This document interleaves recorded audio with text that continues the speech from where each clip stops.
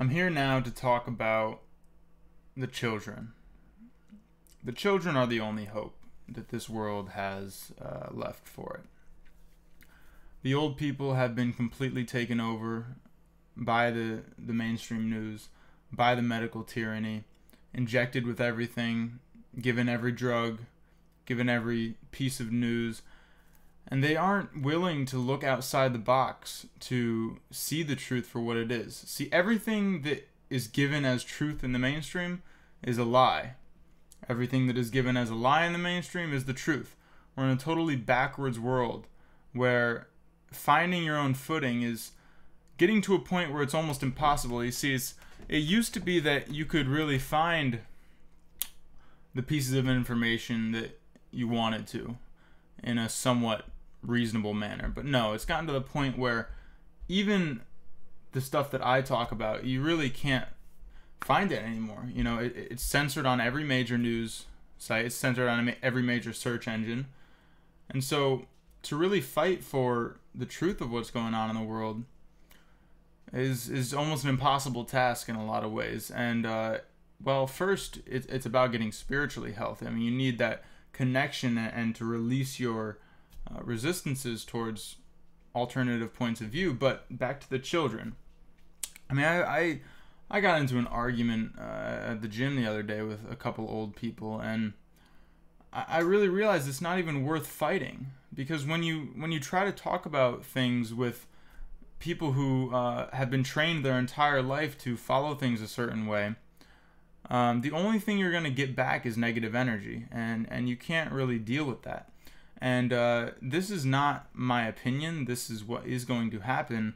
The universe has dictated it. Mother Earth has dictated it. You know, there will be a massive reduction in the population, and it's part of a necessary process, because it's almost another Noah's Ark scenario where people are so dumbed down and so non-responsive to any sort of information that would break their worldview. But that's why the children are what really matters here. They are the only ones that can still have a choice. They're the only ones that can look at things from a new perspective and to bring in a new world into what is fastly evolving, quickly evolving to be a totally different technological, political, social, economical world than we've ever seen before in every way, shape, and form.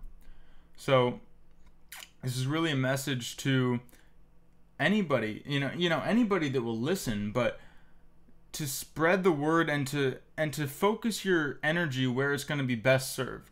Because if you're focusing your energy and every single time you focus it there, you just get back negativity and anger and all these other emotions, you're going to get drawn up into those emotions yourself, and you're not going to be able to move past them. So my decision here is to allow, these closed-minded people to live their life, and they will be whatever happens to them. It's not really my concern at this point.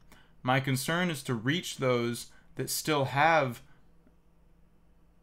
a rebellion in them, a desire to be their own person, a desire to create their own world for themselves, and to not follow the mainstream and all the lies that are present there. And it's not even really for me to explain right now where these lies are everywhere. I mean, you can look at all my work I've been doing for a very short period of time now, but I've documented it all, from the financial system. I haven't dealt as much in the spiritual stuff as I would like to, but the financial system alone should be enough to wake people up and to see what is going on in this world, to see how everything you do from the time you are born to the time you die is a calculated process to draw from you and to put you into slavery in mind, body, and spirit. So for those people that are fighting back, you're going to be rewarded in the highest way possible. It doesn't just mean money, but again, the people that are going to be receptive are those young people. The holders of the key to everything are the young people. So spread love and spread. It's almost like I don't even know what to say at this point, because I've said everything, and the people I follow have said everything, and it's just fallen on deaf ears time and time again. And I know, again, I'm optimistic. I love the world we're moving into because I know it's the evolution, but I know it's going to come with so much pain, and it's a war, but it's a war of light. This is, what a lot of people have been talking about. So, if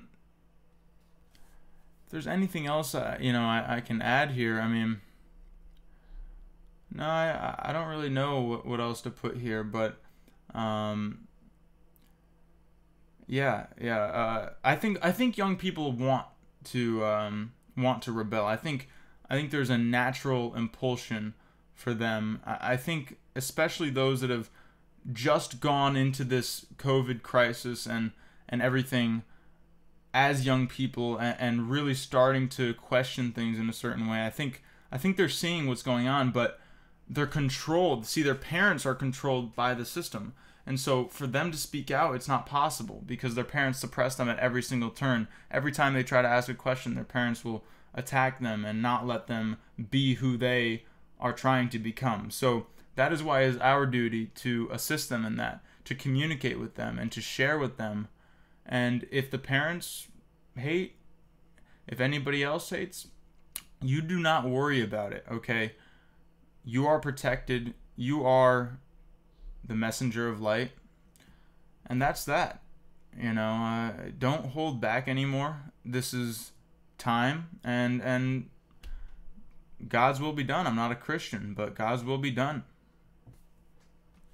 Amen.